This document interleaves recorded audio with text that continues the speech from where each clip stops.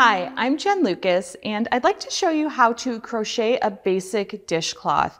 If you're new to crochet, you might not be sure where to start, what projects to start with. Well, this is a great one.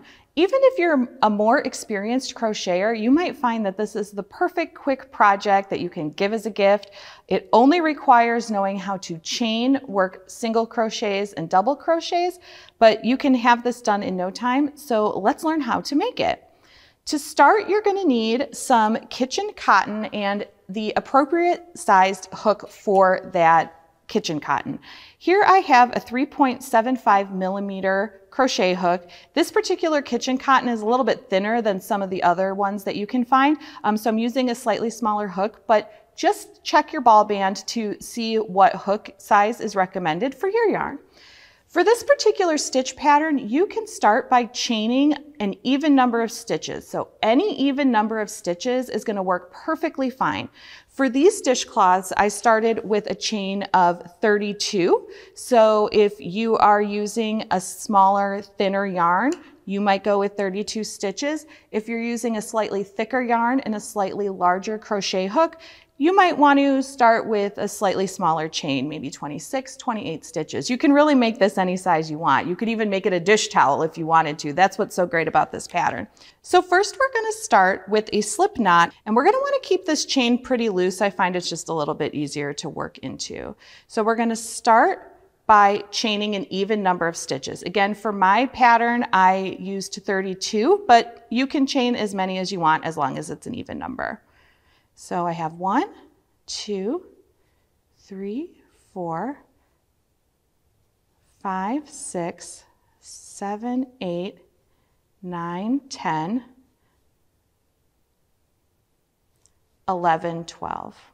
So I have my chain, and now I'm going to work into the back or bottom bump of my chain because that's just my preference, but you can work into your starting chain however you like. So for this pattern, we're going to start by working a double crochet into the second chain from the hook. So we have the first chain and then the second chain, and we're going to just add a double crochet.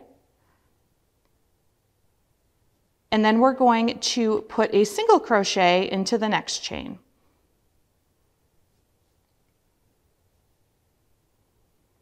And we're going to work that all the way down the row. We're going to do double crochet, single crochet, and keep repeating that all the way down to the end.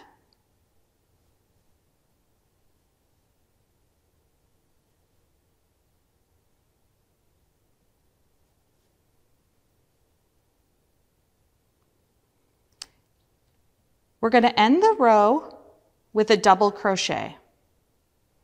So I've worked that final double crochet, and our row 1 is done. Now row 2 is going to be the same. We're just going to keep repeating row 2 for the rest of the project. So we're going to chain 1 and turn. What we're going to do now is we're going to skip that chain 1. We're going to skip that double crochet, that last double crochet that we made, and we're going to double crochet into the next stitch. From there, we're just going to keep repeating the single crochet, double crochet, till we get to the end. So we just did a double crochet, now we're doing a single crochet, then a double, then a single. So it's a little bit different than other patterns where maybe you're commonly just working one stitch, one type of stitch across the row. We're just alternating between those single and double crochets.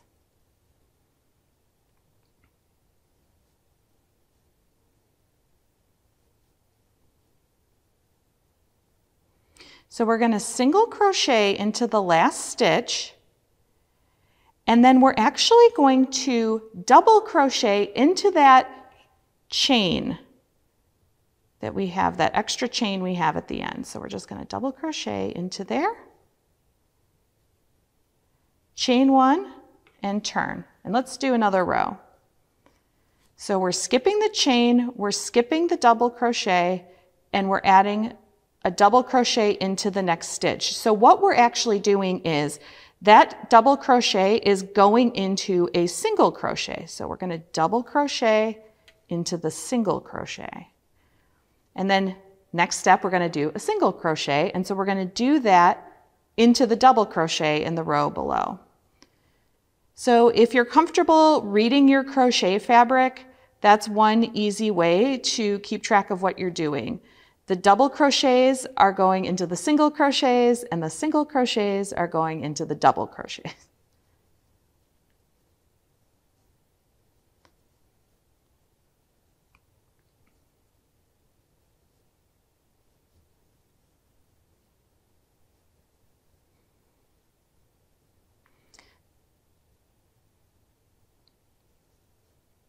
So I'm finishing with the single crochet, and now here's that chain from when I did the chain 1 on the last row, and I'm going to double crochet into that.